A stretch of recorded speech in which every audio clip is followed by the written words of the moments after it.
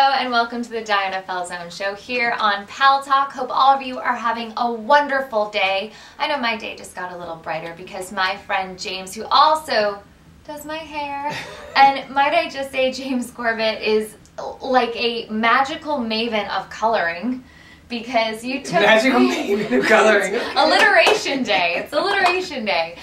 You took my dark hair into this beautiful auburn color where people are like, oh my god, are you naturally a redhead? I'm like, no, but my grandmother was. So I'm just emulating. So kind of like in a third generational way, yes. But James is here today from the James Corbett Studio. You guys can check that out right now online because he started a wonderful nonprofit organization to help women who are afflicted with cancer and have gone through radiation or chemotherapies that have left them without their hair and not being able to use certain kind of products on their face. And the organization is called Hair to Help. That is hair, H-A-I-R, 2 like the number, and help.com too. And James will have all that information up, which will be coming on a hyperlink. There you go. Yay. Right now, hair2help.org is the link that you guys can check out. So James, first of all, let's get right into this organization, and also we're going to get into winter hair trends and fashion and makeup and everything later, but I really want to talk about your amazing new venture. Thank you. Thank you. Well, as you know, it's something that's very passionate to me, and unfortunately cancer affects 1 in 3 people in their lifetime. Mm-hmm. So I always knew I wanted to do something to give back. It's great being in the service industry because really it's just a matter of giving your time to a certain extent. And I was at a nonprofit event which was a once a year thing for battered women. And I thought, wow, what a great thing if we did this same kind of idea for cancer patients. But what we're doing that's different is it's not just a once a year thing. I'm trying to build a continual program that is once a month to start out with, and eventually, hopefully, bi-monthly to even once a week, where we help people with cancer and their primary caregivers, because a lot of the times people forget about the person that's taking care of the sick person. Wow. And we invite them into the spa, and we give them a day at the spa for free. We do their hair, their nails, we give them reflexology, acupuncture, massage, and the amazing thing how this has been growing, Diana, is that you can't discount somebody how they feel on the outside, but then we actually started realizing that the reflexology that we were doing was garnering these patients 2 weeks immediate relief from neuropathy. Wow. And so it's a really passionate program of mine that I want to really grow this program to a nationwide, maybe even international status, or different salons and spas throughout the country will be participating in Hair to Help programs. What I think is interesting is that when you think about a woman's hair, it's her crowning glory. That's what they always said, you know, don't cut your hair because that's your power. That's what some women have said to me when I've thought about chopping it all off. And to lose your hair to cancer is something that really affects women in a profound way. And maybe to someone out there, they'd say, oh, considering that, you know, they're going through such a trial and tribulation in their life, that hair is just secondary. But it's not. It's really, really important that somebody take care of their external because it affects their internal. And I think you're really offering them amazing therapy treatments like reflexology. You're giving them the chance to feel like a woman again and not a woman with cancer. Because a lot of the time, I think that big C trumps who they used to be. And they just feel like they're a walking cancer sign rather than being the woman that they were and are. Right, and it's not really just necessarily just for women. We treat men as well. It's just immediately everyone thinks beauty, women, but men certainly can benefit from all sorts of the services that we offer as well. But yeah, Diana, you really touched on it because we were just at the Hope Lodge, which is the American Cancer Society's kind of like a dormitory, Ronald McDonald House, if you will, for adults and the cancer patients. And we were visiting with some of them yesterday, and that's exactly what they were saying, that they lose the human touch, that they forget about the person that's behind there. And we're offering them a timeout. One of the women said to me at the end of the last day that we did, she said, today I don't feel like I have cancer. Thank you. So if I can do that for somebody for one day, then that's a pretty amazing thing. And that's hairtohelp.org. And in addition to having this nonprofit ongoing, James and his studio is actually doing an event. Would you like to tell us a little bit about that for the tri-state area? Yeah, we're doing an event. It'll be in Sunday, November 13th, I believe it is. And it's we're going to invite kids to come into the spa, and they're going to make get well cards for cancer patients of the Hope Lodge.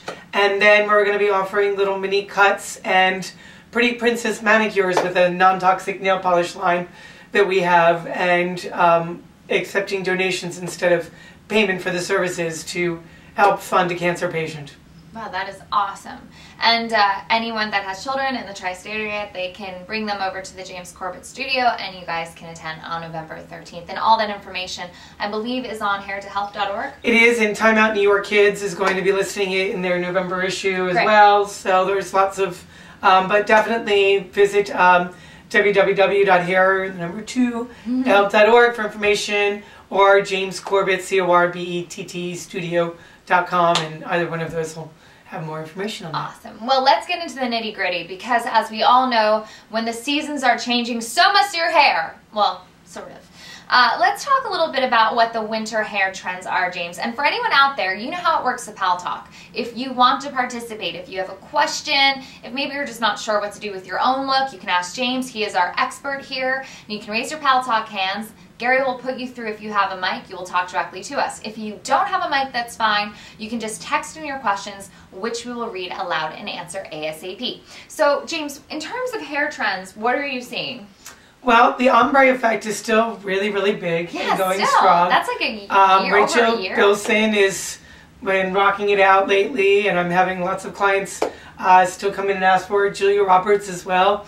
But the interesting thing that we're seeing this winter, adding on to the ombre effect, is also kind of like there's more people, like you came to me that one time wanting purple highlights. There's more people that are wanting to experience, so you're ahead of the trend, Diana. There's more people that are wanting to experience that. I think just like in the runways, how you have haute couture, and it gets down to the street level and what you actually see in the stores. So think like Katy Perry, think Rihanna with this crazy pink with Katy Perry on the cover of InStyle, or Rihanna that's been rocking out this really bright candy apple red color. People are coming in now and starting to ask for little bitty pieces of that, maybe on the ends or the tips. Not all over like the celebrities are doing, but just a little bit of tips. Julia Roberts has been seen rocking that out lately with a little bit of an ombre effect and some faded out like red on her ends. But it's a really pastel-y, faded out kind of, already looks like it's been worn in look, rather than something that's really strong and pronounced. And I have two questions about that, because number one, the ombre effect, for people who are not aware, is exactly what, James?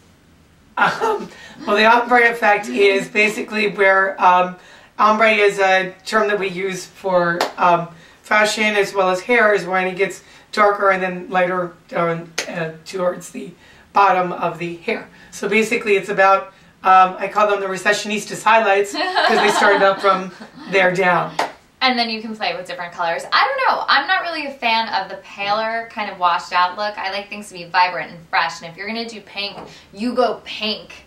You know, you don't mess around. At least that's what I like. That's just me. Right, totally. I mean, and then that's the great thing about the trend, is that, you know, if you want to be really bold and bright like Katy Perry, Rihanna, you can do it. Or if there's that woman out there that's starting to flirt with it a little bit, that, you know, she too can wear that and still feel that she can get away with wearing it to the office. Are we still, I know auburn seems to be a look that a lot of women do in the fall, like they like the vibrant reds. Is that less this fall? Are you not getting as many requests at your salon? I'm seeing a lot of blonde. Really? A lot of blonde, a lot of icy, wanting to go for the dramatic, the extreme kind of thing. And the feathers are were big this summer, and I think they're still going to be in during the winter as well. Yeah, no, it seems to be where the feathers are not going anywhere. My mother told me that I couldn't do the feathers. She's like, honey, when that... Lucy said no feathers? My mom said no feathers. She was like, honey, I just think that that's a particular look, and I think it's been done so much that it would just be like you're following the trends, and I don't think that's what you want to do. I was like, okay. There you have it from Lucy. There you go. I was like, all right, Mom, no feathers for me. She's like, yeah, I know. I was like, okay. So you're seeing a lot of like cooler shades, which is surprising because usually people like to warm up their shades or their colors during the winter months, but that's something we're kind of leaving. Not necessarily. I mean, you know, you're always going to have it. The way that I always say is that there's no rules. It's what you feel comfortable with, right, and what looks great on you. But I do think, though, that the ombre is going to be continue to be stronger and stronger, especially as the economy, you know, is still, you know, not really that great yet. So it's a lot easier because you can wear that for months and not have to worry about getting it touched up. Yeah, but you almost have to be okay with that dirty root look. Well, there's a way of doing it so it doesn't look like dirty root. Because I see like this much and I'm like, James, oh my God, I have to come, I look dirty. That's just my own personal afflictions, which we'll talk about with maybe a therapist at a later time. But also going into extensions and things like that, are those still huge? Are women still wanting long hair? Is it look shorter? Is it, you know, what's going on? Because I need to know.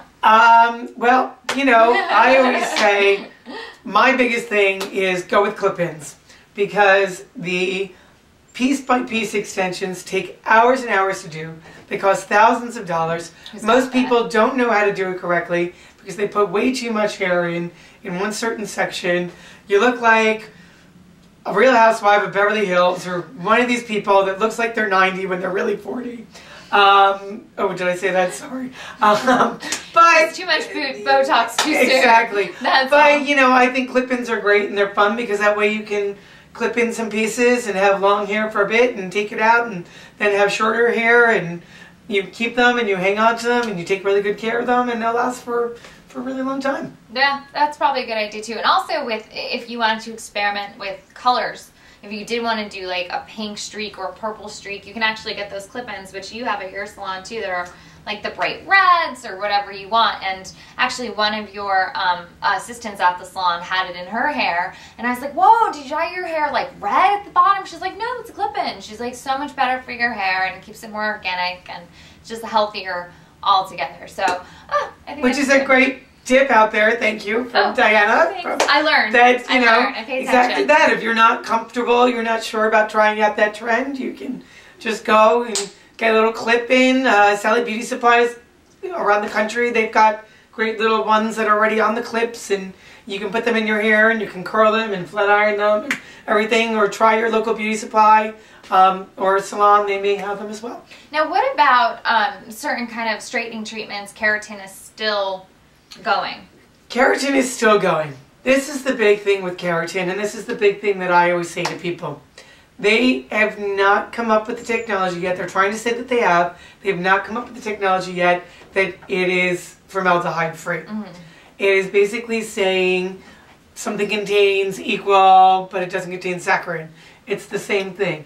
Whether it's propylene glycol, formaldehyde, unaldehyde, it all happens to be the same thing. Well, thank you for joining us today. Thank you for having me. Awesome. And thank you everybody out there. I just personally want to say how proud I am of you for doing Hair to Help, and people out there, hairtohelp.org, and helping all those women who just need to feel. And you can go to the website and donate any nomination that you want. There's a widget on there that you can donate. I know it's not fun to be talking about cancer and not talking about the trends, but 1 in 3 people, odds are, pretty good chance you'll be affected by it in your lifetime. Yeah. And thank you for being here. And we will have you back, I hope, for some of the holiday trends. Holiday trends. New Year's. New Year resolution for your look. Happy Halloween. Yeah, happy Halloween to everyone early. For sure. All right, guys, we will see you in about a week's time. Thank you for joining us here on the Diana Falzone Show on Paltalk.com. Thanks, James. Thanks, Far.